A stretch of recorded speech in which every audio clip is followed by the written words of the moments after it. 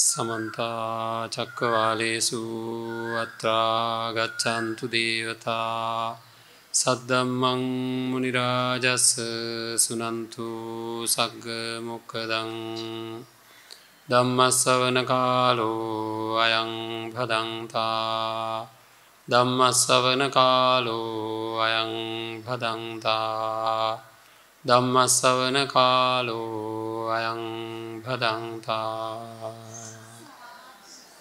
නමෝ තස්ස භගවතු අරහතු සම්මා සම්බුද්දස්ස නමෝ තස්ස භගවතු අරහතු සම්මා සම්බුද්දස්ස නමෝ තස්ස භගවතු අරහතු සම්මා සම්බුද්දස්ස ඉද බික්ඛවේ බික්ඛු කායේ කායානුපස්සී විහෙරති ආතාපි සම්පජානෝ සතිමා විනේය ලෝකේ අවිජ්ජා දෝමනස්සන්ති සදා බුද්ධ සම්පන්න පින්වත්නි හැමදෙනාම සූදානම් වෙලා ඉන්නේ අද දවසේත් මේ වැලිකඩ වන්දනාගාරයේ කාන්තා අංශයේ සිද්ධ කෙරෙන විහංග ධර්ම දේශනාවට සවන් දෙන්නට. ඉතින් මේ ධර්ම දේශනාව ආරම්භ කරන්නට ප්‍රථමයෙන් අපි මේ විශේෂයෙන්ම අපිට මේ වැඩසටහන සඳහා සංකල්පමය වශයෙන් දායකත්වය ලබා දෙන අපේ බන්ධනාගාර කොමසාරිස්තුමා ජෙනරාල් තුෂාර උපුල්දෙනිය මැතිතුමාට බොහෝම පුණ්‍ය අනුමෝදනා කරනවා මෙවැනි අවස්ථාවක් සකස් කරලා දීම පිළිබඳව. මෙහි අරමුණ අපි බන්ධනාගාර රැඳවියන් විදිහට රැඳිලා ඉන්න අයට වගේම බාහිරින් ඉන්න අයටත් මේ ආයතන වලින් කරන සේවයන් වගේම ලබා දිය යුතු පණිවිඩය ලබා දෙන්නට අපි ජීවිතය සකස් කරගන්නේ කොහොමද කියලා. ඒ වගේම අතිරේක බන්ධනාගාර කොමසාරිස් ජෙනරාල් චන්දනේක නායක මැතිතුමා, බන්ධනාගාර කොමසාරිස් ටී.අයි. උඩුවර මැතිතුමා, බන්ධනාගාර කොමසාරිස් කේ.එස්. කොරිතුවක්කු මැතිතුමා, වැලිකඩ බන්ධනාගාර ජ්‍යෙෂ්ඨ අධිකාරී වී.බී. වලිසුන්දර මැතිතුමා, සහකාර බන්ධනාගාර අධිකාරී සරත් ඒකනායක මැතිතුමා වගේම අද දවසේ මේ ධර්ම දේශනාව සිද්ධ වෙන වැලිකඩ බන්ධනාගාරයේ කාන්තාංශයේ ප්‍රධාන ජේල ඩී.එස්.කේ. අලුපොත්ගොඩ මහත්මිය වගේම ජ්‍යෙෂ්ඨ පුනරුත්ථාපන නිලධාරී ඒ.ඒ.එස්. ආතාවුද මැතිතුමා ඇතුළු සම්බන්ධ වෙලා ඉන්න සියලුම අපිට උදව් උපකාර කරපු දවසේ සියලුම නිලධාරී මහත්මීන් අපි බොහෝම පුණ්‍ය අනුමෝදනා පූර්වකව සිහිපත් කරනවා. ඉතින් අපි අරමුණු කරන්නේ විශේෂයෙන්ම මේ රැඳවිලා ඉන්න මේ පින්වන්ත පිරිසට මේ බන්ධනාගාර පරිසරය තුලදීම තමන්ගේ යහපත උදා කරගන්නේ කොහොමද කියන කාරණාව කලින් අපි සිද්ධ කරපු ධර්ම දේශනාවකදීත් මතක් කරා හිත නිදහස් කරගන්න ඕන කියලා. ඉතින් මේ සඳහා තියෙනවා විශේෂ වැඩපිළිවෙලක් අපි මේ සූදානම් වෙන්නේ අන්නේ කාරණාවට. කිසිම දෙයක් පිළිගන්න එපා කියලා බුදුරජාණන් වහන්සේ දේශනා කරලා තියෙනවා. නොපිළිගන්නත් එපා කියලා කවුරු හරි කිව්වහම. පිළිගන්නත් එපා, හැබැයි නොපිළිගන්නත් එපා. විමසන්න කියලා. එතකොට අපි ජීවිතය කියන්නේ ලොකු බරක් උස්සගෙන යන ගමනක් එක පැත්තකින් බලනකොට. ඒ බරෙන් සම්පූර්ණයෙන් නිදහස් වෙන්න නම් ලෝකය අවබෝධ කරගන්න ඕනේ. එතකොට ඒ බරෙන් නිදහස් වෙන්න පුළුවන්. බරෙන් නිදහස් වෙලා ජීවත් වෙනවා.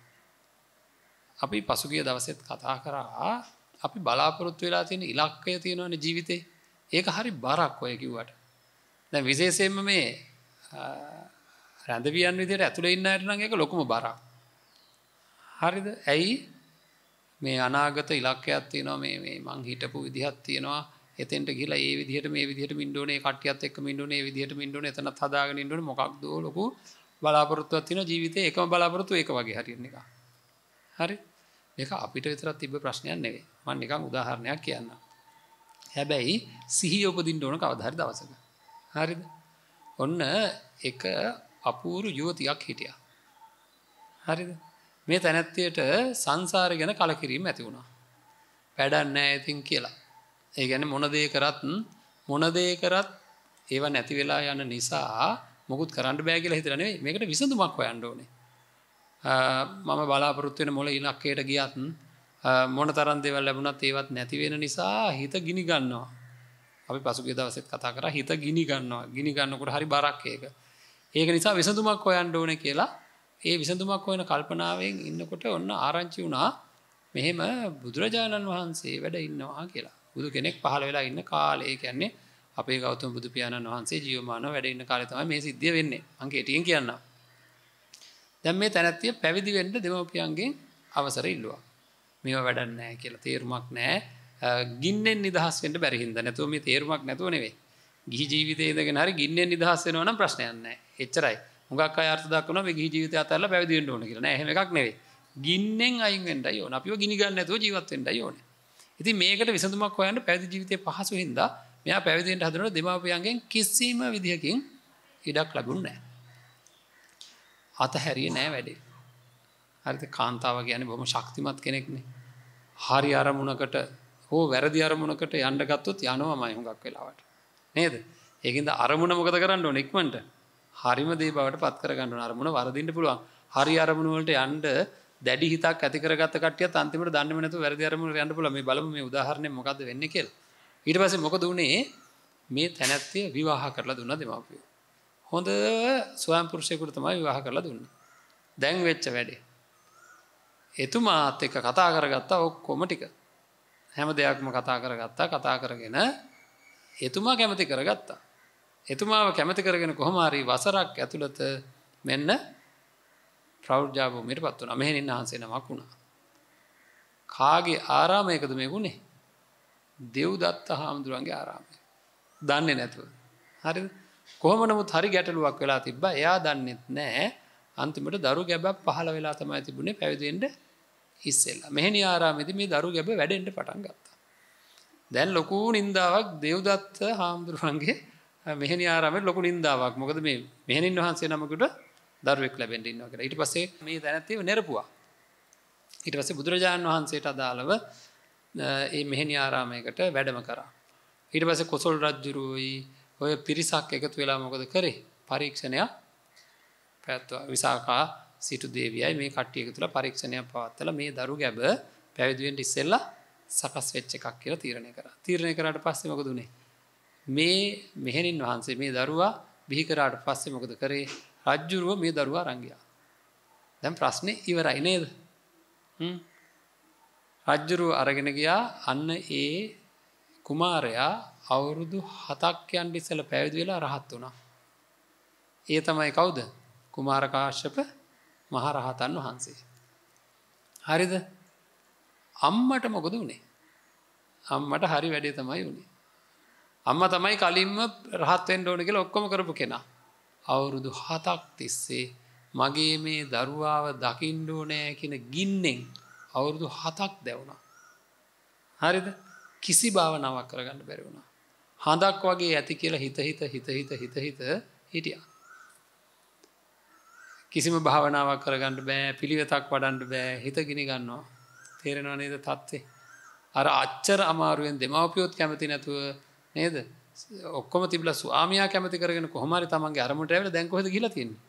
වෙන තැනකට ගිහිල්ලා හිත. ඊට පස්සේ මොකද උනේ? එක දවසක් පිණ්ඩපාතේ වඩිනවා. අනිත් පැත්තෙන් කුමාර කාශ්‍යප හාමුදුරුවොත් රහතන් වහන්සේ පොඩි රහතන් වහන්සේත් පිණ්ඩපාතේ වඩිනවා.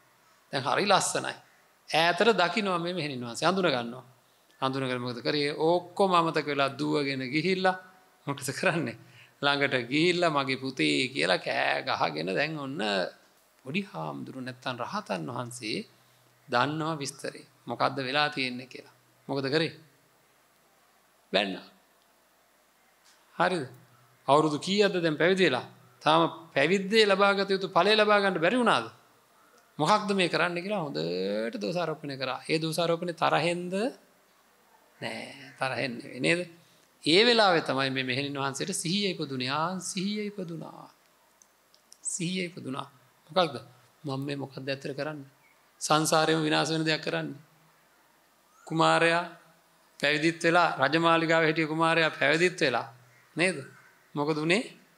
මේ රහතන් වහන්සේ නමක් වෙලා. මම මේ සසරට බැඳි මේ වෙන මොකක්ද එකක් හිතේ තියෙනවා. එදා රෑම මහා මේ පින්නන්තකමක් තිබ්බ අම්මා මොකද උනේ? රහත් භාවයටපත් වුණා. හරිද? ඉතින් ඇයි මම මෙහෙම කතාවක් කිව්වේ? හිත ඉන්න තැන වැඩක් නැති තැන. ඒ තරම්ම වැඩක් තියෙන තැනක් නෙවෙයි. හිත ඉන්න තැන අර මෑණියන්ට හම්බුණා. නේද? හිත හිටියේ දරුවා දකින්න ඕන කියලා අවුරුදු 7ක්. එහෙනම් අවුරුදු 7ක් එතුමිය හිර වෙලාද නැද්ද ඉඳලා තියෙන්නේ? හැබැයි එතුමිය නම් නිදහස් වුණා. අපිත් හිත ඉන්නවා නොයෙකුත් දේවල්. ඒක හරි බරක්. ඒක හරි පීඩනයක්. ඒ පීඩනය නිදහස් වෙන්නේ තාප්පෙන් එළියට ගියාම කියලා තමයි අපි හිතන්නේ. ඒක තමයි අපි ගත්ත වැරදිම තීරණය. හරිද? ඒකින්ද හිත නිදහස් කරගන්න ඕන පොඩ්ඩක් බරෙන් නිදහස් වෙන්න ඕනේ. ඒකින්ද එකම දේ හිත පීඩාවෙන් ඉන්න එක හරි නරක වැඩක්. හිතට පොඩ්ඩක් විවේකයක් දෙන්න ඕන. කයට පොඩ්ඩක් විවේකයක් දෙන්න ඕන වුණොත් ගොඩාක් වැඩ කර ඉන්නවා කියලා කියන්නේ කය රිදෙනවනේ. කය රිදෙන ඉරියව්ව තමයි වැඩ කරනකොට පවත්නවා කියලා කියන්නේ. ඒතර කයට විවේකයක් දෙන්න ඕන වුණොත් අපි මොකද කරන්නේ? සැප තැනක වාඩි වෙනවා. ඒ කියන්නේ සැප ඉරියව්වක ඉන්නවා පොඩ්ඩක්. කය කරන්නේ කය රිදෙන්නේ එක වැඩ කරලානේ. එතකොට සැප ඉරියව්වක ඉන්නවා. හිත රිදෙන්නේ හිතලානේ. නේද? හිතෙත් තියෙනවා හිත සතුටු වෙන සිතුවිලි සහ දුක් වෙන සිතුවිලි. නේද? එහෙනම් සතුටු වෙන සිතුවිල්ලක හිත නැවැත්තුවොත් හිතට විවේකයක් හම්බ වෙනවා. හරිද? ඔය එකම දේ හිත අරක වුණා මේක වුණා කියලා අතීත ලෝකේට සමවැදිලා වගේ ඉන්නේ. මෙහෙ හිටියට කොහෙද ඉන්නේ? අර කොහෙවත් ඉන්නේ. නේද? ආය ආපහු ගන්නත් බැරි පරණ නේද? කැඩිලා බිඳිලා ගිය අතීතයක් තියෙනවනේ. ඒක අස්සේ ගිහින් ඉන්නවා මේ. නේද? ඉන්නේ කොහෙද? මෙහෙ දුකෙන් ඉන්නේ. අනේ අපි මෙලෝ වැඩක් නැහැ. ඒකෙන්ද මොකද වෙන්නේ? එන්න පීඩනයටපත් වෙනවා. අපි හිතන විදිහ වෙනස් කරන්න ඕනේ. හරිද? හිතට පුංචි විවේකයක් දෙන්න ඕනේ. හිතට විවේකයක් ලබා දුන්නොත් අපිට ලොකු සැනසීමකට එන්න පුළුවන්. එක දිගට සති 2 3 4 5 දුකෙන්ම හිටියොත් යම් කිසි කෙනෙක්. එයාගේ මානසික තත්ත්වයේ චුටි වෙනස්කම් මේ ශාරීරික වශයෙන්ුත් වෙනස්කම් ඇති වෙන්න පුළුවන්කමක් තියෙනවා. ඒක හරි භයානක දෙයක්. ශාරීරික වශයෙන් වෙනස්කම් ඇති වෙනවා කියන්නේ එක දිගට දුකෙන් ඉද්දී අන්තිමට ඒක මානසික ආබාධයක් බවට පත් වෙන්න පුළුවන්. එතකොට අය මේ බෙහෙත් බොන්නත් වෙනවා. සමහර වෙලාවට ඇඟේ නැති ලෙඩත් හැදෙන්න පුළුවන්. හරිද? ඒ කියන්නේ නොහිතන වෙලාවකදී වැඩියාවක් මතුවෙන්න පුළුවන්. ඒ වගේ වෙන ඇයි මම මේ කියන දේ තේරුම් ගන්න. දුකක් ආපුවාම ඇස් වලින් කඳුළු වෙනවද නැද්ද? දැන් කවුද ඒවා එළියට දැම්මේ? අපි නෙවෙයි. නේද? එහෙනම් හිත කෙලින්ම ශරීරයට බලපාන. ඒ වගේ එක හෝමෝන වර්ග තියෙනවා. එක දිගට දුකෙන් ඉන්නකොට ඒවා නිකුත් වෙනවා මේ ශරීරය තුලින්. හරිද? එතකොට මොකද වෙන්නේ? ඒ දුක නිසා ඒ ඇතිවෙච්ච රසායනික ද්‍රව්‍ය අපේ මනසටත් බාධා කරනවා. එතකොට හානිත් කරනවා. ඒකින්ද මොකද වෙන්නේ? එයා ටිකක් අසාමාන්‍ය දුකකින් පෙළෙලා ඊට පස්සේ සන්තෝෂයක් එන්නේ නැහැ. විතක නිකන් අඬන්න හිතෙනවා. එපා වෙලා වගේ කියලා හිතෙනවා. කිසි උනන්දුවක් ඇති වෙන්නේ නැහැ. කල්පනාවක් නැති වෙනවා වගේ වෙනවා. නිින්ද යන්නෙත් නැති වෙනවා වගේ වෙනවා. හරි එහෙම නැත්තම් පුළුවන් තරම් බුදියන්නම හිතෙනවා. හරි නැගිට ගන්න බැරි වෙනවා. ඊළඟට නොයේකුත් රෝග ලක්ෂණ එනවා. හුස්ම කෙටි වෙනවා. හරි දිග හුස්මක් නැති වෙනවා. එතකොට මේ ශරීරයේ තියෙන කාබන් ඩයොක්සයිඩ් වැඩි එළියට පිට වෙන්නේ නැති වෙනවා. ඉතින් ওই වගේ ප්‍රශ්න හින්දා ඔන්න ටික දවසක් යනකොට ශරීරයේ ඔය වගේ තව ගොඩක් දේවල් ගැටලුකාරී තත්ත්වයන් එනවා. ඉතින් තේරුමක් නැහැ. හරියට මොකක් වගේ දන්නවද ඔක? බරක් උස්සගෙන යන කෙනෙක් එක දිගට මේ බර උස්සන් ගියොත් එහෙම දුර අරන් යන්න තියෙනවා කියලා හිතන්නකො බර. එක දිගට උස්සන් ගියොත් මොකද වෙන්නේ? කාලාන්තේ දාලා වැටෙනවා. නේද? මම නිකන් අහන්නේ අපි මව්වරුන්ගේ හිතේ බර එක දිගට උස්සන් යනවද නැද්ද? නේද? හිතේ බර උදේ නැගිට වෙලාවෙ ඉඳන් හැන්දෑවේ නිදා ගන්න වෙලාව දක්වාම නේද ආයසරයක් කියයි දැන්. හාමුදුරුවෝ නම් ගියයි. අපිනේ දන්නේ අපේ හිතේ තියෙන ගැටලු නේද? හාමුදුරුවෝ නම් ගියයි. හාමුදුරුවෝ නම් ගියයි. ඒ තමයි අපිට දැනෙන හැටි ලෝකේ. හරිද? අපිට ජීවිතේ හම්බෙලා තියෙන ලෝකේ මහා මේරු පර්වතයක් ළඟ දූවිල්ලක් වගේ පුංචි මේ කෝටි 700ක් විතර සෙනග ඉන්නවා මේ ලෝකේ. ඒකෙන් දෙන්නේ තුන් දෙනෙක් ගැන තමයි ඔය හිත ඉන්නේ. හරිද? අර කුමාර කාශ්‍යප මාතාව වගේ එක්කෙනෙක් ගැන හිත හිටියා. නේද? ඒ වගේ අපි අසිහියෙන් වගේ අපි එකම දෙන්නේ තුන් දෙනෙක් ගැන එකම කට්ටියක් ගැන හිත ඉන්නවා. හරිද? ඒක අර මං කියවනේ මහා මේරු පර්වතයක් නම් මේ ලෝකේ ඉන්න ඔක්කොම මිනිස්සු ටික අපි හිත ඉන්න කට්ටිය දූවිල්ලක් විතරනේ. නේද? ලංකාවෙම ඉන්නවා කෝටි 2කට වැඩි පිරිසක්. ලෝකේ ඉන්නවා කෝටි 700ක් විතර සෙනඟක්. අනේ මම මේ නේද දෙන්නේ 3 දෙනෙක් ගැන හිතේ තින්නවා. ප්‍රශ්නේ තියෙන්නේ ඒක නෙවෙයි. මහා මේරු පර්වතයක් ළඟ තියෙන දූවිල්ලක් වගේ මගේ ලෝකය. හැබැයි මට ඒක මහා මේරු පර්වතයක් විතර ලොකුවට දැනෙනවා. වටිනවා කියන වචනේ කියන්න එපා. ඔන්න වටිනවා කියලා එක්කෙනෙක් කිව්වා. නේද? වටින්නේ නැහැ. වටින්නේ මොනවද? මම නිකන් අහන්න. ලංකාවේ රුපියල් 5000 කොලේ තියෙනවා. මේක පිටරට ගියොත් වටිනවද? එහෙ ගිහිල්ලා සුපර් මාකට් එකට ගිහලා ඔක දික් කරා කියලා අපිට සීනි බෝලයක්වත් ගන්න බෑ. ඒක සම්මත කරගත්ත වටිනාකම. අපි අපේ දරුවන්ට අපි ළඟ ඉන්න අයට අපේ හිත විසින් සම්මත කරලා දීලා තියෙන වටිනාකම. ඒකින්ද අපි යාලට කියනවා රත්තරන් කියලා. රත්තරන් පුතේ කියනවා රත්තරන් දුව කියලා කියනවා නේද? හරිද? හරි. දැන් බලන්න අර 5000 කොලේට රත්තරන් කියන්න පුළුවන්ද? බෑනේ නේද? හැබැයි ලෝකේ ඇවිදින්න යන කෙනෙක් රත්තරන් කාසියක් අරන් යනවා. සැබෑම රත්තරන් පවුමක් අරන් යනවා. කොහේ ගියත් ඒකට වටිනාකමක් තියෙනවද නැද්ද? එහෙනම් වටිනාකම් දෙන්න ඕන අපි විසින් රත්තරන් කියන ඒවටද සැබෑම රත්තරන් වලටද? නේද? මගේ දරුවට හැමෝම රත්තරන් කියනවද? එයා කාට විතරද රත්තරන්? මට විතරයි 5000 කොලේ වගේ. තේරෙනවද? 5000 කොලේ වගේ මං සම්මත කරගත්තට අනිත් අයට වටින්නේ නැහැ. කෙනෙක්ගේ වටිනාකම් කියන්නේ ලෝකෙටම වටින දෙයක් කරොත්. හරිද? ලෝකෙටම වටින දේවල් කරපු අය ලෝකෙටම වටිනවා. දක්ෂ මිනිස්සු මොන හරි ශේස්ත්‍රයක දියුණු වෙච්ච අය නේද? මානසික දියුණුවක් ඇති කරගත්ත අය. ඒ කට්ටිය ලෝකෙම මිනිස්සු කරු කරනවා. ඒ කියන්නේ සැබෑ රත්තරන් වගේ. ඒකින්ද සැබෑ වටිනාකම් මොනවද කියලා අපි හිතා ගන්න ඕනේ ජීවිතේ. ඒකින්ද වැඩක් නැති වටිනාකම් වලට ඒවට යුතුයකම් කරන්න ඕනේ ඒක ඇත්ත. මාව හැදුවා මගේ අම්මයි තාත්තයි දෙන්න. ඒකින්ද මගේ දරුවන්ට මම මග පෙන්වන්න එච්චරයි. ඒකට වටිනාකම් දෙන්න බෑ. මොකද මැරෙනකොටවත් එයාලට අපිට පිහිට වෙන්න බෑ. ඒවා හැම වෙලේම වෙනස් වෙන දේවල්. නැති වෙන දේවල්. ඒවට වටිනාකම් දුන්නා කියලා කිසි වැඩක් වෙන්නේ නෑ. ජීවිතේ වටිනාකම් දෙන්න සැබෑ වටිනාකම් වලට. හරි. ඒකින්ද දැන් ඔය අපි ඔය උස්සන් යන බර ඇත්තටම වටින එකක් නෙවෙයි. රත්තරන් කුට්ටියක් උස්සන් යනවා කියලා ගල් ගෙඩියක් උස්සන් යනවා. හරිද? ගිහිල්ලා බලනකොට වැඩක් නැති එකක් උස්සන් ගිහිල්ලා තියෙනවා. අවුරුදු 37ක් තිස්සේ මුළු ජීවිතේම කැප කරලා දරුවෙක්ව හදපු අම්මා කෙනෙකුට ඊයේ පෙරේදා මට හම්බුණා පුදුම අකරතැබ්බයකට වැටෙන්න උනා. අවුරුදු 37ක් මෙයා මොකවත් කරන්නේ මේ දරුවා මැත්තේමයි නැහුනේ. දරුවා නැති වුණා. හදිසි අනතුරකින් දරුවා නැති වුණා. දැන් අම්මට මොනවද ඉතුරු?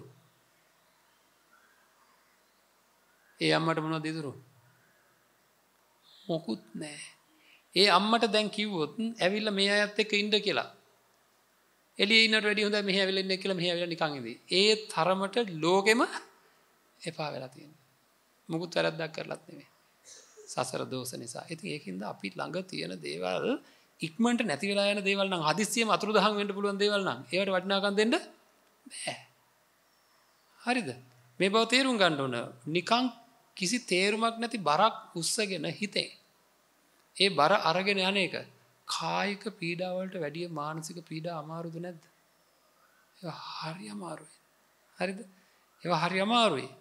ඒක නිසා මේ බර උස්සන් වැඩි දුර යන්න එපා. ඉතින් අද අපි කෙටි ක්‍රමයක් කියලා දෙන්න හදන්නේ. ඉතින් ඕවා කී දැන් නේද? කලින් ධර්ම දේශනාවකදීත් අපි මේ වගේ ඒවා කිව්වා. දැන් අදත් හාමුදුරුවෝ මෙහෙම කියලා යයි. නේද? කියලා ගියාට පස්සේ අපිට කරන්න දෙයක් නැති වෙනවා. ඒකින්ද බර අතහැරලා දාන්න පුළුවන් නම් කුමාර කාශ්‍යප මාතාවම වෙනවා. ආය කවදාකවත් උස්සන්න නැති වෙන්න අතහරින්න පුළුවන් නම්. ඒක තමයි අපේ එකම බලාපොරොත්තු. එතකම් මොකද කරන්න ඕන? බර අතහරින්නම බැයි නම් මොකද කරන්න ඕන? උස්සන් යනකොට තිය යන්න තිබ්බනම් හොඳ නැද්ද? නේද? ටිකක් වෙලා තියලා ආය උස්ස ගන්නවා. ආය තියලා උස්ස ගන්නවා. අන්න එහෙම පොඩ්ඩක් බර තියලා තියන්න පුළුවන් ටිකක් හිතෙන් චූටි වෙලාවක් හරි නිදහස් වෙලා ඉන්න පුළුවන් ක්‍රමයක් කියලා දුන්නොත් කරන්න ලෑස්තිද? නේද? හරි. කාරණා සහිතව කතා කරන්නම්. ඒ කියන්නේ මේක කොහොමද කරන්නේ කියලා. මම නිකන් අහනවා අපේ මේ පින්වන්ත මව්වරුන්ගෙන් මේ තව කාරණාවක්. ඇයි මේ පින්වන්ත කියන්නේ මම මේ සමහර අය හිතාගෙන ඉන්නේ මන් තරම් පෞකාර ගැහණියක් නැහැ කියලා. ඒකට හාමුදුරුවෝ ඇවිල්ලා කියනවා පින්වන්තලු. ඇයි එහෙම කියන්නේ? ඇත්තටම පින්වන්ත හින්දා. ඇයි පින්වන්ත? දන්නවද මේ ලෝකේ මං කිව්වා කෝටි 700කට වැඩිය සෙනඟක් ඉන්නවා. හිත හදාගන්න ක්‍රමයක් නිකන්වත් ඇහෙන්නේ නෑ වැඩිපුර පිරිසකට. අපි එහෙම නෙවෙයි. අපිට බුදු ධර්මය ඇහෙන අය. ඒක නිසා අපි හරි පින්වන්තයි. හරි පොඩි දේවල් ජීවිතේ සිද්ධ වුණාට ඒ දේවල් පටිසන්ධෙන්නේ නැති වෙන්න හදාගන්නත් අපිට පුළුවන්කම තියෙනවා. හරි. ඒ ඔක්කොම පැත්තක තියෙද්දී කමක් නැහැ. පින්වන්ත කියලා කිව්ව වචනේ හොඳට හිතට ගන්න ඕන. මම පින්වන්ත කෙනෙක්. මම අනිත් පැත්තට හිතන්න ඕන කෙනෙක් නෙවෙයි. මගේ පින්වන්තකම මම තේරුම් ගන්න ඕනේ. හරිද? තේරුම් අරගෙන මොකද කරන්නේ ජීවිතේ කඩා බිඳ ඉහිරවා ගන්න එපා. මට ඔක්කොම නැති වුණා කියලා හිතන්න එපා. හැම කෙනෙකුටම ඉන්න කොතන හරි තැනක ඉඳන් ඉහළම තැනකට තමන්ගේ සිත වර්ධනය කරගන්න පුළුවන් හැකියාවක් තියෙන මොනම ගැටලුවක් ආවත් ඒ ගැටලුව තුලින් පුළුවන්කම තියෙන නැගී හිටින්න. ඒක තමයි දක්ෂකම කියලා කියන්නේ. හරිද? ඒක තමයි දක්ෂකම කියලා කියන්නේ නේ. එතකොට පුදුමාකාර ශක්තියක් තියෙන හිතක් අපිට ලැබිලා තියෙන්නේ. විහාර මහදේවි ගැන දන්නවනේ. නේද? කොහොමද බය නැතිකම නේ? මහා මුහුදේ පාවෙන්න කිසිම ගැටලුවක් නැතුව දැන් වගේ මේ සෙලියුලර් දුරකථන තිබුණේ නැහැ නේ කතා කරලා දැන් කොයි හරියද ඉන්නේ පාවෙනවද මොකද උනේ කියලා බලන්න නේද? ඒ මොකක්වත් තිබෙන්නේ නැහැ. රට වෙනුවෙන් එච්චර කැපකිරීම කරපු වීර කාන්තාවන්ගෙන් පැවතගෙන එන කාන්තාවන් මේ. මේක වැටෙන්න ඕන කෙනෙක් කිසිම විදිහකින් වැටෙන්න මොනම තත්ත්වයකටවත් මං වැටෙන්නේ නැහැ. අන්න එතෙන්ට පුළුවන් හයියක් හදාගන්න ඕන නිසා අපි පොඩි නිදහසක් ලබා ගන්න ක්‍රමයක් කතා කරමු. මම මෙහෙම කියන්නම්. අර බර කාරණාව තියෙනවනේ මං කිය උස්සන් යන බර කියලා. ඒ උස්සන් යන බර පිළිබඳව කතාවක් හදනවද නැද්ද හැම වෙලෙම ඉන්නකොට? කතන්දරයක් හදනවා අපි. ජීවත් වෙනකොට හැමෝම කතන්දර හදනවා. මොකද්ද කතාව? මම ගියාම මෙහෙමයි මට අතීතයට දුවලා කතාවක් හදනවා. මෙහෙම වුණානේ මෙහෙම කරානේ මෙහෙම වෙන්න තිබ්බේ මෙහෙම වෙන්න තිබ්බේ කියලා. අනාගතය ගැනත් කතාවක් හදනවා.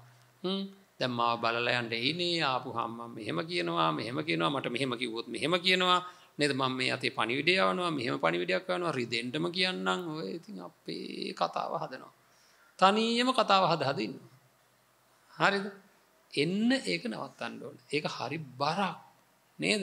ඇයි මං එහෙම කියද්දි ඔච්චර hina වෙන්නේ? ඒක ඇත්තක් හින්දා නේද? ඒක ඇත්තක් හින්දා අපේ වැඩේ කතන්දර හදන එක. තනියම. මේ කතාව හරි බරයි. ඒක නිසා මේකෙන් පොඩ්ඩකට නවතින්න ඕනේ. හරිද? අර බර අරමුණෙන් චුට්ටකට නිදහස් වෙන්න ඕනේ. කොහොමද කරන්නේ? හරි. මේ බලන්න කාරණා සහිතව කියන්නම්. මේක කරන්න පුළුවන් ඉඳ හොඳට අහගන්න. දැන් මාත් එක්ක කතා කරගෙන මේ ඉන්නේ. ඒ ඉන්නකොට අපේ පින්නන්ත මවරුන්ට මේ හුස්ම දැවුණාද? හුස්ම දැවුණාද? නෑ. ඇයි ඒකට අවධානය නැති නිසා. ඒකට අවධානය නැති නිසා හුස්ම දැනුනේ නෑ. හරිද? එහෙනම් අවධානය තිබ්බේ නැත්තම් දැනෙන්නේ නෑ. අපිට ලොකු ප්‍රශ්නයක් තියෙද්දි රූපවාහිනියක් බල බල ඉන්න වෙලාවට ඒ ප්‍රශ්නේ මතක් වෙනවද? නෑ. නේද? වෙන දෙයකට අවධානය යොමුනහම ඉක්මනට ඒක අමතක වෙනවා. නේද? ඒ වගේ දේවල් වෙන දෙයකට තරහ ගියාම අර ප්‍රශ්නේ මතක් වෙනවද? එහෙනම් අවධානය තියෙන්න ඕන නේද? අවධානය තියෙන්න ඕන ප්‍රශ්නේ මතක් වෙන්නත්. හවුද නැද්ද?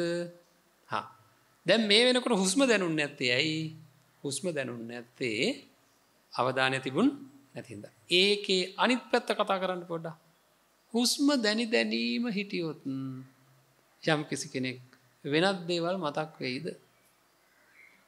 හුස්ම දැනීම හිටියොත් හැම හුස්මක්ම දැනීම හිටියොත් වෙන දේවල් මතක් වෙයිද එහෙනම්? නෑ. අන්න ක්‍රමේ. බරෙන් නිදහස් වෙලා චූටි වෙලාවක් ඉන්න. හරිද? හිතට චුට්ටක් විවේකය දෙන්න ඕනේ. හරිද? එතකොට හිත ගොඩක් ශක්තිමත් කරගන්න පුළුවන්. අපි දන්නවනේ බර බිමින් තිය යනවනම් ලොකු දුරක් යන්න පුළුවන්. ඊට පස්සේ බිම තියෙන එක හොඳයි කියලා හිතනවා බිම තියෙන නිකන් ඉන්නත් පුළුවන් වුණා. ආයෙ උස්ස ගන්නෙත් මේ වැඩක් නැති බරක් තමයි මම මේ උසයි යන්නේ කියලා. ඒකින්ද ඔන්න ඔක කරන්න ඕනේ. දැන් මම කියන්න හදන්නේ හැම හුස්මක්ම දැනි ඉන්න කියලා. දැන් ඔහොම කිව්වොත් එහෙම ඉන්න පුළුවන් වේද? එහෙම ඉන්නම් කියලා හිතාගෙන වැඩේ පටන් ගත්ත ගමන් ආයෙ ගිහින් අන්නර කතන්දරේ හදනවා. මන් දන්නේ නැහැ. ඔය කතාවෙන් ගැලවෙන්න බැරුව ඉන්නේ. අන්න ඒකින්ද මොකද කරන්න ඕන? කවදාකවත් පාපැදියක් පදින්න බැරි කෙනෙකුට දෙනවා පාපැදියක් පදින්න කියලා. හිතන්නවත් බෑ. නේද? එයා ඒක තල්ලු කරලා වාහනයක් එලවන්න බැරි කෙනෙකුට දෙනවා වාහනයක් එලවන්න කියලා. එයා ඒක අතට අරගෙන අර පාපැදිය තල්ලු කරලා නිකන් ඉදී වැටෙයි නේද? හැබැයි වැටිච්ච දවසේ පොඩ්ඩක්වත් අඩියක්වත් පදින්න බැරුව වැටිච්ච දවසේ එයා ආයෙනම් මට කොහොමත්ම බෑ කියලා අතහැරියොත් එයා කවදාකවත් පෑපදිය පදින්නේ නැහැ නේද? එහෙනම් එයා කොහොමද පදින තත්ත්වයට ආවේ? තල්ලු කරා ඉස්සෙල්ලා. අනිත් අය පදිනකොට මෙයා තල්ලු කරනවා අමාරුවෙන් හරි. වැඩේ අතාරින්නේ නැහැ නේද? ඊට පස්සේ අර පැඩල් එකේ කකුල තියාගෙන චූටි දුරක් ගියා. අඩියක් විතර ගියා. අනිත් කකුල බිම ගහ ගහ නේද? ඔහොම ටික ටික ටික ටික ගිහලා මොකද කරේ? පුරුදුනා. හරිද? එහෙනම් මේකත් පුරුදු වෙන්න ඕනේ. හරි? එහෙනම් අපි චුට්ටක් පුරුදු වෙන්න ඕන විදිය කරලා බලමුද? හරි. ඔක්කොමලා හොඳට මේ කොන්ද කෙලින් කරගෙන හොඳට වාඩි වෙන්න. මේක කරනකොට තේරෙයි මම මේ කරන විදිය කියනවා. කියන දේ මතක තියාගන්න. හරිද? කරන විදිය කියනවා. ඒ කියන දේ මතක තියාගන්න ගොඩාක් අපිට නිදහසක් ලබා ගන්න පුළුවන්. මානසික අර තියෙන පීඩන අයින් වෙලා සුවසේ පොඩක් ඉන්න පුළුවන්කමක් තියෙනවා. හොඳයි. කවුරුවක්වත් මෙහෙම හිර කරලා මේ මස්පිරු හිර කරගන්නේ නැහැ. උඩුකය මෙහෙම කෙලින් තියාගන්න කිව්වා සමහර අය මෙහෙම හිර කරගන්නවා. හරිද? නිදහසේ තියාගන්න. නිදහසේ තියාගන්න කියන්නේ මෙහෙම වකුටු වෙලත් නෙවෙයි. හරිද? කොන්ද කෙලින් නිදහසේ තියාගන්න. හරිද? ඊළඟට S2 සමහර කට්ටිය මොකද කරන්නේ? මේ උඩට තද කරනවා. හරි හිතේ තියෙන වේගයටත් එක්ක නෑ. S2 මෙහෙම නිදහසේ තියාගන්න ඕනේ. කෙලින් ඉරියව්වක මෙහෙම තියාගන්න ඕනේ. හරිද? ඒ කරලා නිදහසේ සුවසේ S2 පියාගන්න ඕනේ. නිකන් සුවසේ කියන අදහස ඇති කරගෙන S2 පියාගන්න ඕනේ. හරිද? හොඳයි. දැන් S පියාගමුකෝ. හරි. දැන් නිදහසේ හුස්ම කීපයක් ඔහේ ගන්න. දැනි ගන්න. හුස්ම කීපයක්. නිදහසේ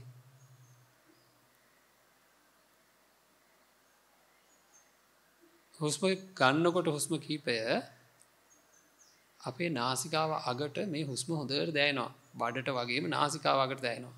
උඩට ගන්නකොට සීතලට දැනෙනවා, පල්ලෙහාට දානවා, රස්නෙට දැනෙනවා. අන්නේ දැනෙන තැන් දෙක හොඳට අඳුර ගන්න. මෙතෙන්ට තමයි දැනෙන්නේ කියලා අපිට තේරෙනවා.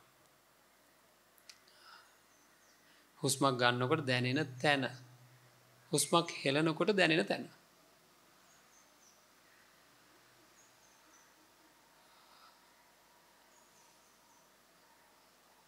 හරි. දැන් ඒ තැනම දැනි හුස්ම ගන්න. ඒ තැනම දැනි හුස්ම ගන්න. ගන්නකොට දැනෙන තැනයි දානකොට දැනෙන තැනයි දෙකක් වෙන්න පුළුවන්. ඒකට කමක් නැහැ. හොඳට දැනි හිත එකපාරට වෙනකො හරි යන්න හදයි. ආයෙ දැන් තන්ට ගන්න.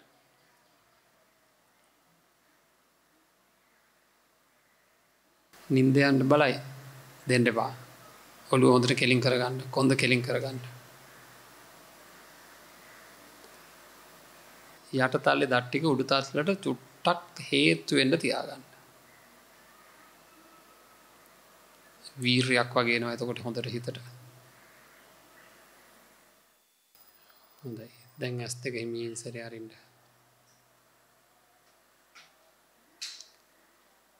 බුදුරජාණන් වහන්සේ මතක් කරගෙන සාදුකාරය පවත්වන්න. හොඳයි. මොකද කියන්නේ? පොඩි සැහැල්ලුවක් දැනුණාද නැද්ද? නේද? අන්නේ සැහැල්ලුව මොකක්ද ඒ සැහැල්ලුව? ඇයි එහෙම එකක් ආවේ? ඉතින් අපි හුස්මනේ ගත්තේ. නේද? හුස්මෙන්ද මේ සැහැල්ලුව ආවේ.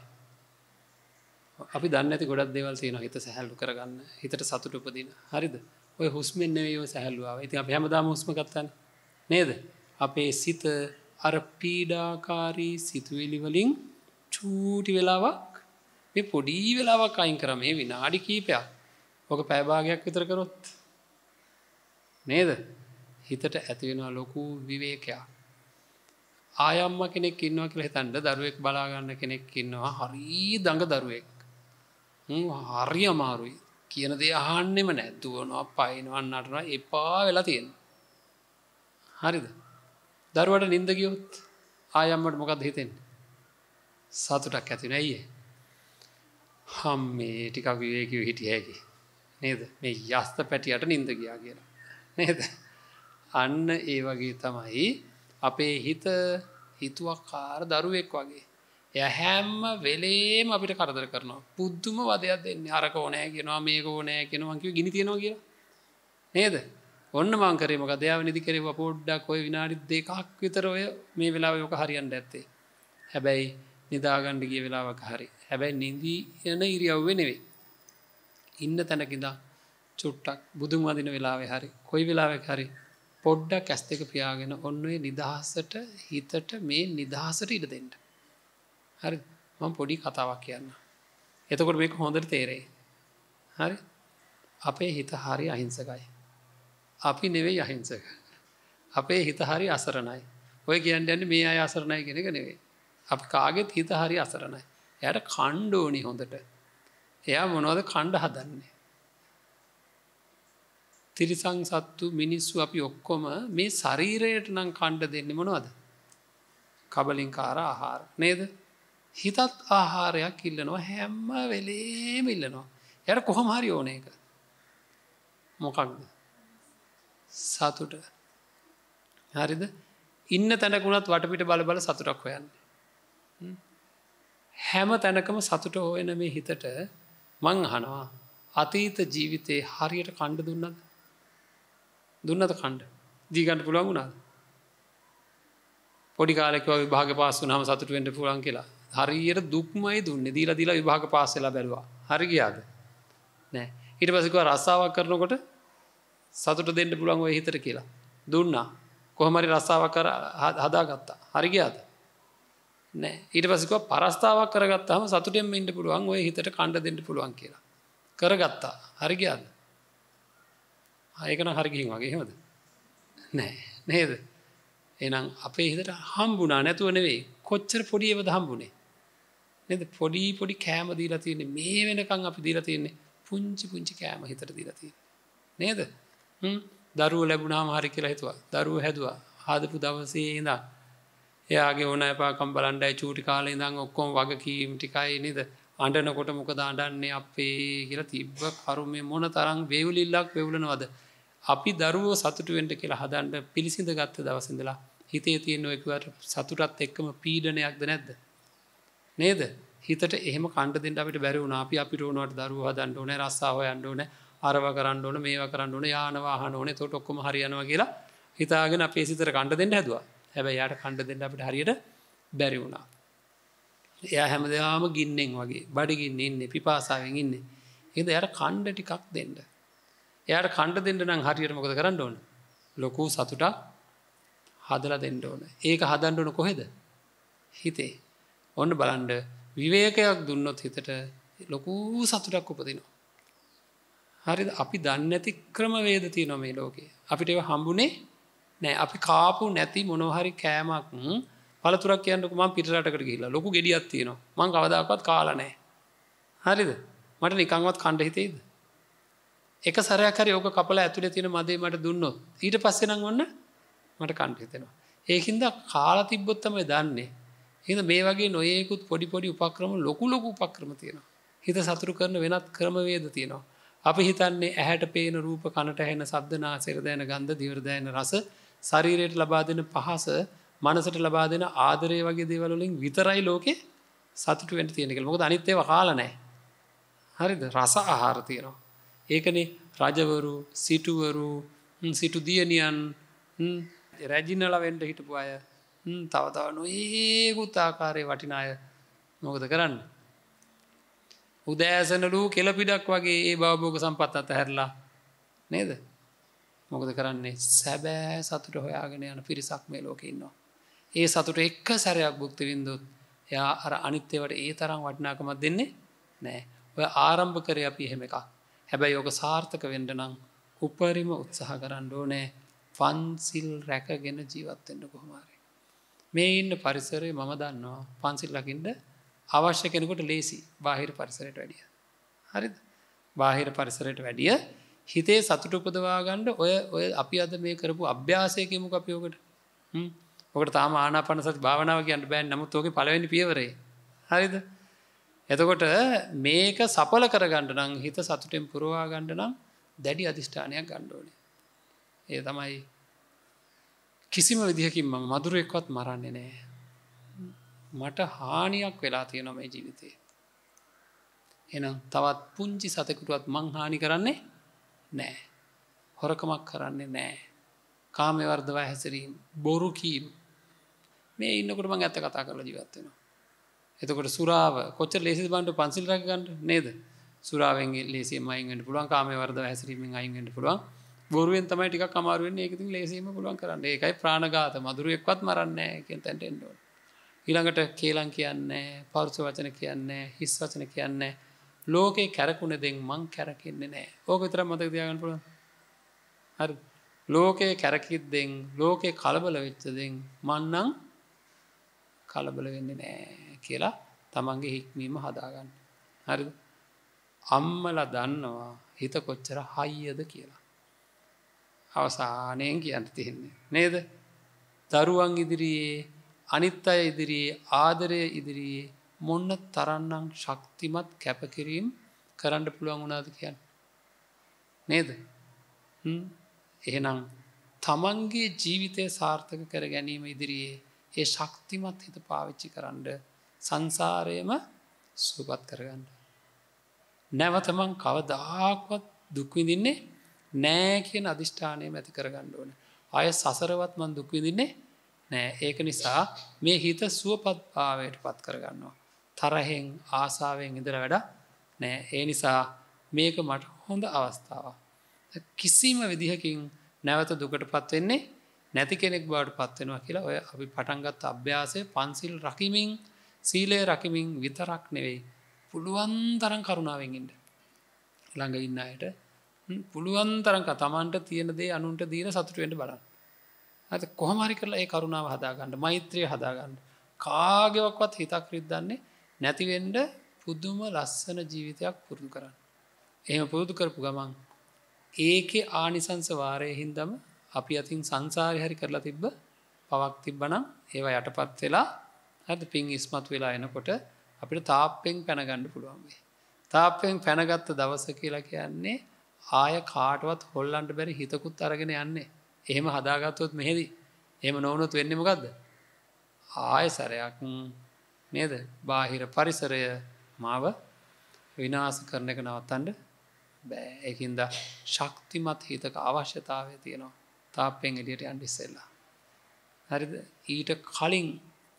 ඊට කලින් බැරිලාවත් යන්න හම්බුනොත් සැබවින්ම නුවණ තියෙන කෙනෙක් නම් කියන්න ඕන මොකද්ද? අනේ මැඩම් මාව තව ටික දවසක් තියාගන්න. හරිද? මාව තව ටික දවසක් තියාගන්න, මට තාම යන්න පුළුවන් විදිහට හිත හදාගන්න බැරි වුණා කියලා. එහෙම පවා කරන්න පුළුවන් නම් ඒ තරම්ම මේ කියන කතාව ඇත්ත. මේක තමයි මේ ඇත්ත. මේ ඇත්තට මුණ දෙමු කොහොම හරි කරලා. ඒකින්ද ශක්තිමත් කෙනෙක් වෙන්න, ඉතා ශක්තිමත් කෙනෙක් වෙන්න, වැටිච්ච තැනින් ආය වැටෙන්නේ නැති වෙන්න නැගිට්ටොත් තමයි ජීවිතේ ජයගත්තා වෙන්නේ. මොකද්ද? වැටිච්ච තැනින් නැගිටින්න ඕනේ, නැවත වැටෙන්නේ නැති වෙන්න. තරහ තිබ්බොත් කරන්න බෑ. හරිද? තරහ තිබ්බොත් කරන්න බෑ. මෙතෙන්ට එන්න පරිසරය සකස් කරපු කවුරුන් හෝ කෙරෙහි තරහක් උපදිනවා නම්, එළියට ගිහිල්ලා මම මරාගෙන මැරෙනවා කියලා හිතනවා නම්, හරිද? පලි ගන්නවා කියලා හිතනවා නම් වැටෙන්නේ කාවද? තමන්වමයි වැටෙන්නේ. ඒ සිතුවිලි ඔක්කොම අයින් කරන්න ඕනේ. මේක සංසාරගතව සිද්ධ වෙච්ච ලොකු පාපයක ප්‍රතිඵලයක් මං විඳින්නේ. ඉක්මනින් මේකෙන් නිදහස් වෙන්න මගේ හිත නිදහස් කරගන්න ඕනේ කියලා හිතාගෙන මොන්න තරම් අමාරු වුණත් කමන්නේ දැඩි උත්සාහයක් අරගෙන හිත සකස් කරන්න. අමාරුකම තියෙන ටික දවසයි. අර පාපදී පදිනෙක් ගැන මං කියලා දුන්නානේ නේද? ඉස්සෙල්ලාම අමාරුයි තමයි. පස්සේ ලේසියෙන්ම පුළුවන්. එහෙම හැදුවේ නැත්තම් මගේ සසරවත් සුවපත් වෙන්නේ නැහැ. ඒකින්ද ඒ සඳහා හැම දිනාටම සංසාරික ජීවිතයේ කරපු සියලු කුසලයන් නැවත ආවර්ජන වේවා කියලා අපි ප්‍රාර්ථනා කරනවා. මේ ජීවිතයේ කරපු පින්කම් හේතු වේවා. ඒ වගේම ත්‍රිවිධ රත්නයේ ආශිර්වාදය හැම දිනාටම ලැබේවා. සියලු දෙවියන්ගේ ආශිර්වාදය ලැබේවා. අපි කළ පින් අනුමෝදන් වේවා. මේ හැම දිනාටම තමන්ගේ හිතෙන් නිදහස් වෙන්න. තාප්පෙන් පයින්න නෙවෙයි, හිතෙන් නිදහස් වෙන්න ශක්තිය, ධෛර්යය, වීරය, අධිෂ්ඨානයේ වාසනාව, ප්‍රඥාව ලැබේවා.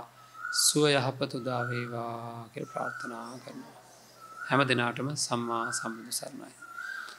ආකාසට්ටා චුම්මට්ටා දේවා නාග මහිද්దికා පුඤ්ඤන්තං අනුමෝදිත්වා චිරං රක්ඛන්තු ශාසනං ආකාසට්ටා චුම්මට්ටා දේවා නාග මහිද්దికා පුඤ්ඤන්තං අනුමෝදිත්වා චිරං රක්ඛන්තු දේශනං ආකාසට්ටා චුම්මට්ටා දේවා නාග මහිද්దికා පුඤ්ඤන්තං අනුමෝදිත්වා චිරං රක්ඛන්තු මං පරන්ති. හොඳයි හැම දිනාටම තෙරුවන් සරණයි.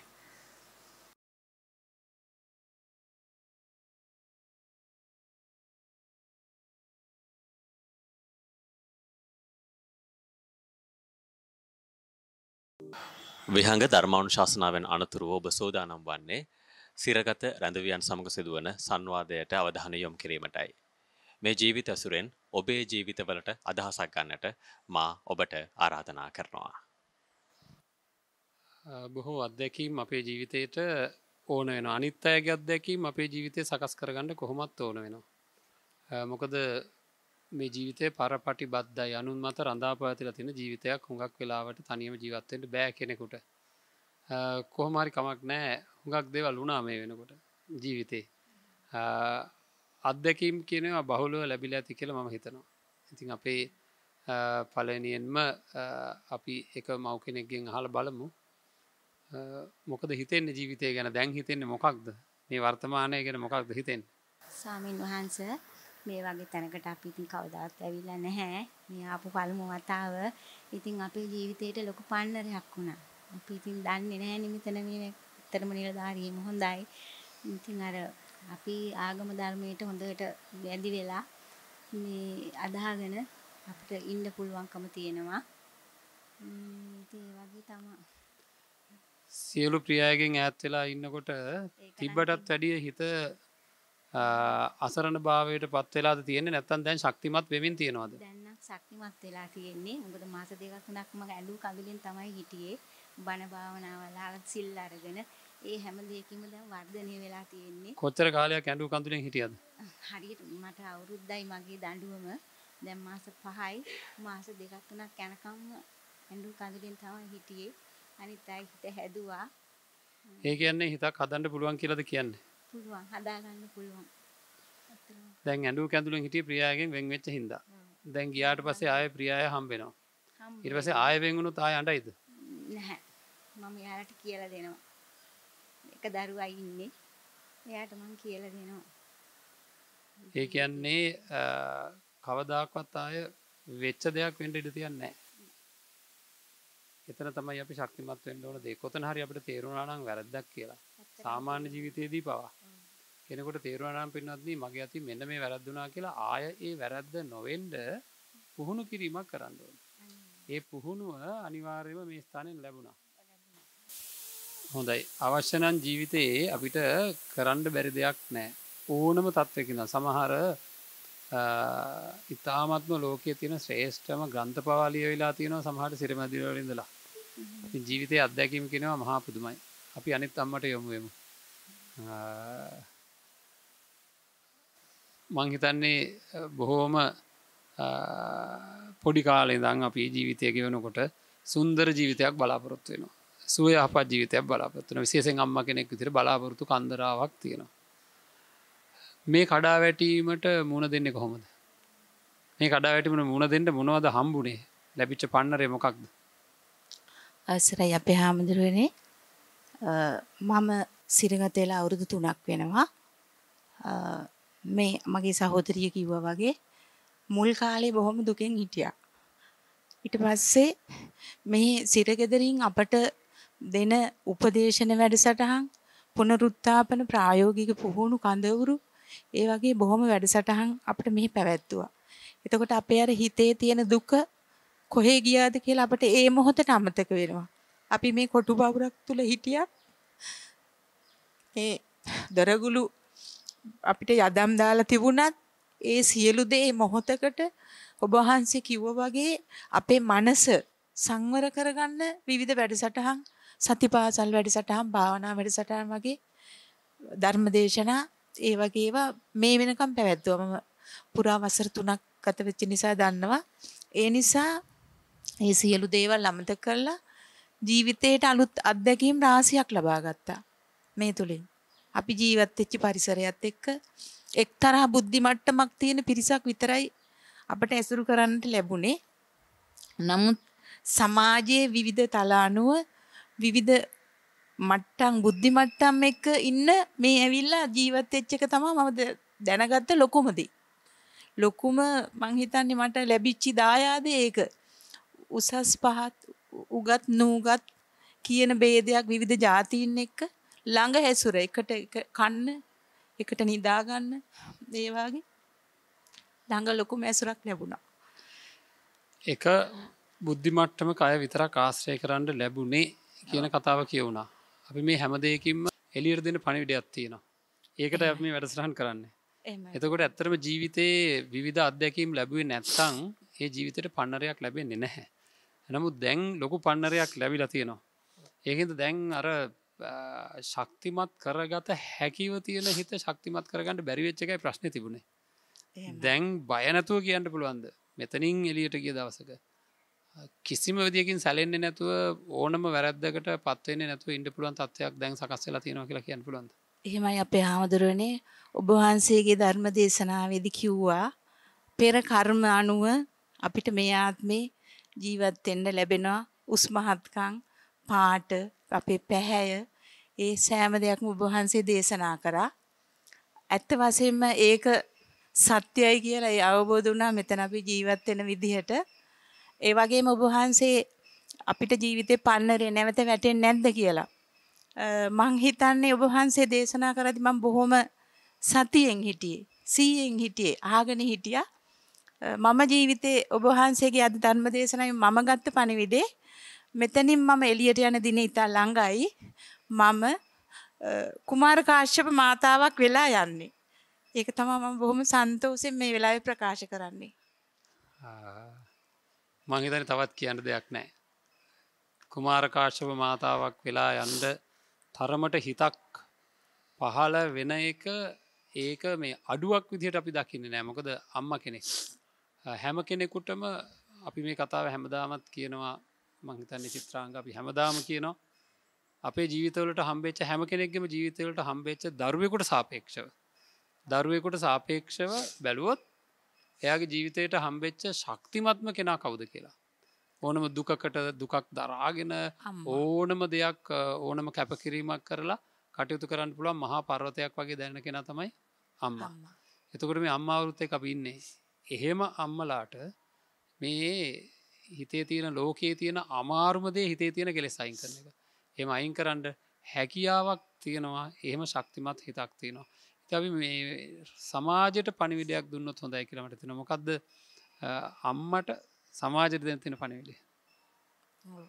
සියලු අම්මාවරුන්ට දෙන පණිවිඩය මම හිතන්නේ ඔබ වහන්සේ අහන්නේ සිරගෙදර තුලින්ද විහංග වැඩසටහන තුලින්ද? සිරගෙදර තුල ඉඳගෙන මේ ලැබපු අත්දැකීමුත් එක්ක ලංකාවේ සියලු අම්මලාට යමක් කියන්න මේ ජය ටීවී නාලිකාව තුලින් අම්මට අවස්ථාව ලැබිලා තියෙනවා. ඔව්. ඒකින්ද අපිත් මේ වචනේ පරිසමාප්තාර්ථයෙන්ම වයස කුමක් වුවත් මගේ වයස කුමක් වුණත් මේ අම්මා කියලා කතා කරලා අහන්නේ ඒකයි. මොකද කියන්නේ ලංකාවේ ඉන්න සියලු අම්මාවරුන්ට දෙන්න තියෙන පණිවිඩය මොකද්ද? එහෙමයි අපේ ආමඳුරනේ මම දියණියන් දෙදෙනෙකුගේ අම්මා කෙනෙක්. මම මගේ දියණියට වගේ සමස්ත දියණියන් පමණක් නෙවෙයි සමස්ත දරුවන්ටම ආදරය කරපු අකුරු කරපු අම්මා කෙනෙක්. ඒත් එක්ක මම සියලු අම්මලාට දෙන පණිවිඩය අම්මාවරුන් වශයෙන් සෑම විටම තෘෂ්ණාව කියන එක හිතෙන් අම්මලාට දරුවෝ හදනකොට තෘෂ්ණාව නැති කරගන්න බෑ අපේ ආමුදුරනේ. හරිම අමාරුයි. නමුත් තෘෂ්ණාව කරන එක අඩු කරන්න අපි ජීවිතේ ගෙනියන බර මොහොතින් මොහොත ඔබ වහන්සේ කිව්වා වෙහෙසටපත් වෙද්දි බිම්ම තියන්න කියලා. ඒ වගේ තෘෂ්ණාව කියන එක අපි බිම්ම තියලා සියලුම දරුවන් එකයි සියලුම අම්මාවරුන් සියලුම දරුවන් ගැන හිතනවා වගේ අම්මාවරුන්ට දෙන පණිවිඩය දරුවන්ට ආදර්ශමත් විදිහට ජීවත් වෙන්න. ඒ ජීවත් වෙන විට අපි කිසිම අයහපතක් අවැඩක් කරන්නේ නැතුව ලෝකෙට හැමෝටම සුබදායි ආදර්ශමත් ජීවිතයක් ගත කරලා දරුවෝ හදන්න කියන එක තමයි මම කියන්නේ. ඒ වගේම මේ විහංග තුලින් වන්දනීය ඔබ වහන්සේ ඇතුළු මේ අනිකුත් කණ්ඩායම මේ කරන මහඟු කර්තව්‍ය අද දවසේ බන්ධනාගාර කාන්තාංශයට ඔබ වහන්සේ වැඩම කරලා මේ අපට දුන්න ඔවදනින් අපේ සිත් කොහෙදෝ ඈතකට අරන් ගියා. නැවත වැරැද්දක් කරන්නේ නැති විදිහට අපි මේ මොහොතේ අපි අදිෂ්ඨාන කරගත්තා. ඒ අදිෂ්ඨානේ ඒ කායන ප්‍රාර්ථනයක් වෙනවා මේ අම්මලා සියලු දෙනාගෙම. ඒ අදිෂ්ඨානයේ යුතුව තමයි සියලුම අම්මාවරුන් බහින්නේ එළියට. ඒක මට විශ්වාසයි. ඒ වගේම මම දෙන පණිවිඩය ඔබ වහන්සේලාගේ විහංග තුලින් මේ දෙසූ දහම අපේ හදවතේ රාව ප්‍රතිරාව නංගනවා මනෝමය රූප කාව්‍යයක් වුණා.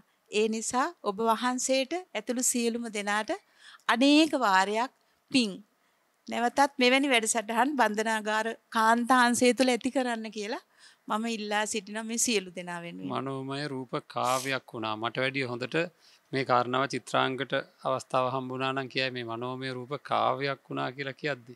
එහෙම අපසන්නස්. නමුත් අපි අනිත් අම්මට අවස්ථාව දෙමු. අපි අද ධර්ම දේශනාවේදී මේ වෙහෙස නිවා ගන්න බර උස්සගෙන යන්න අයින් කරන්න බලාගෙන පුංචි භාවනාවක අත්දැකීමක් ලැබුවා. මේ බන්ධනාගාර රැඳවියක් ඉන්න වෙලාවේ මේ ලෝකේ තියෙන සියලු දේ කඩා වැටුණා වගේ කියලා හිතෙන වෙලාවේ මේ භාවනාව ගැන මොකද්ද හිතුනේ? මේ වගේ එකක් ප්‍රායෝගිකව කරන්න පුළුවන් කියලා හිතුණාද? මම ඒ ගැන ගොඩාක් කල්පනා කරා හිතුවා. ඇත්තටම මම මෙතනට ආවේ වරදක් කරලා නෙමෙයි. නොකරපු වරදකට මං ඉන්නේ.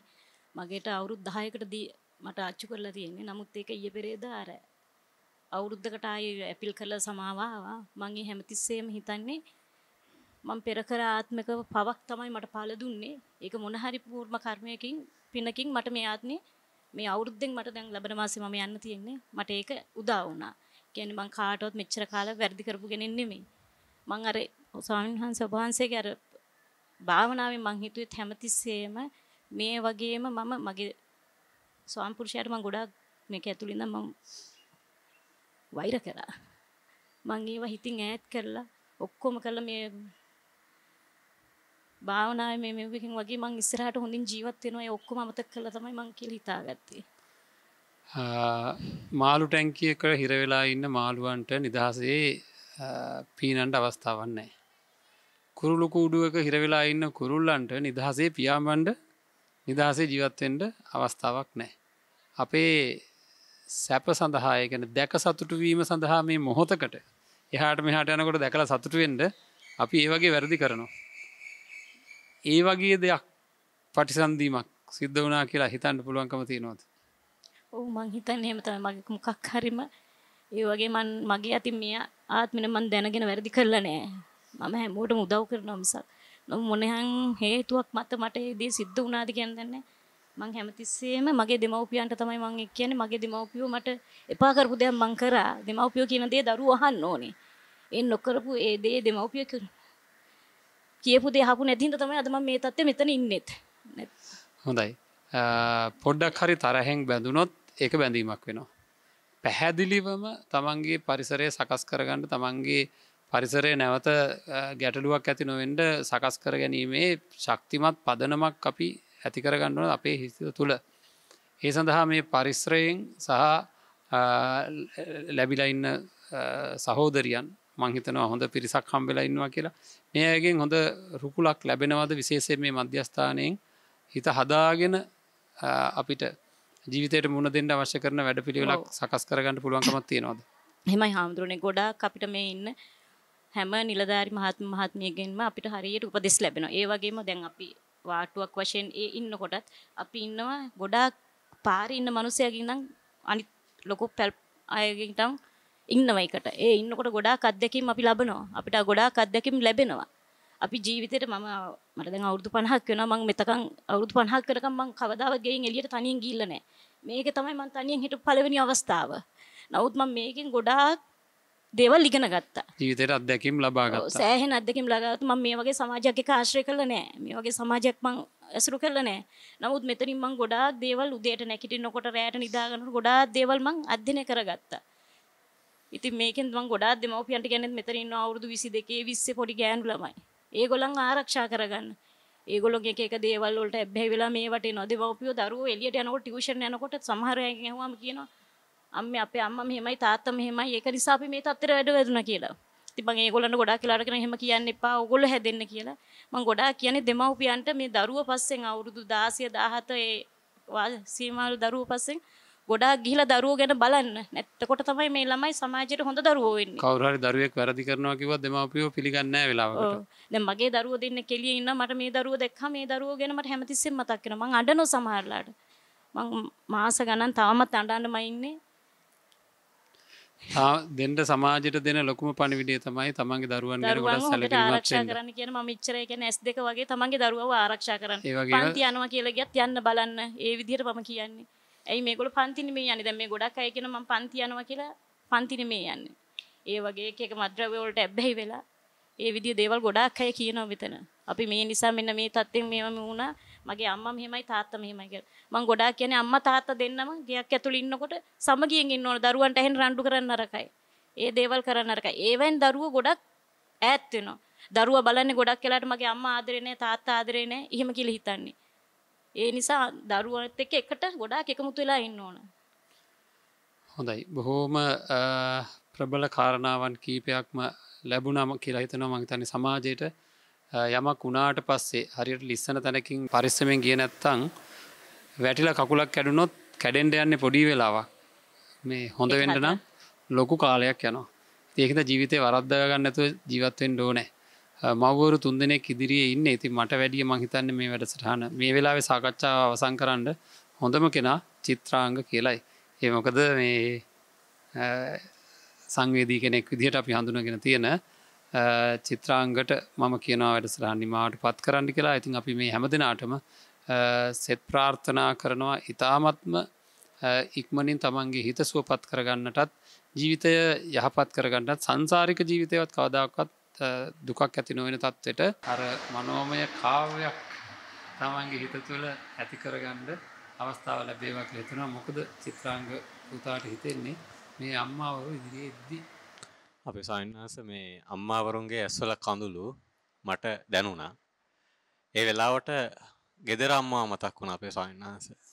මං හිතන්නේ මේ අපේ සායනස අපේ පරිසරයේ දෙමව්පියෝ දරුවෝ මේ හැමෝටම ලොකු පණිවිඩ ගණනාවක් මෙතන තියෙනවා.